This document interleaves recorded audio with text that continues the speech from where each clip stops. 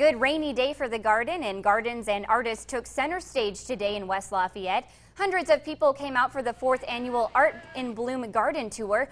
West Lafayette In Bloom Committee Chair Lynn Layden says 6 gardens in the community were open to the public. At each garden, local artists were able to display their work for sale. Layden says the gardens on tour won a beautification award from the city this year. These are all native plants, and I don't think they realized what a wide variety of native plants there were. Now, in the shady gardens, they're going to see what a huge variety of shady plants there are. The gardens at the Lilly Nature Preserve were also available for public tours today. Layden says the garden tour will continue again next year.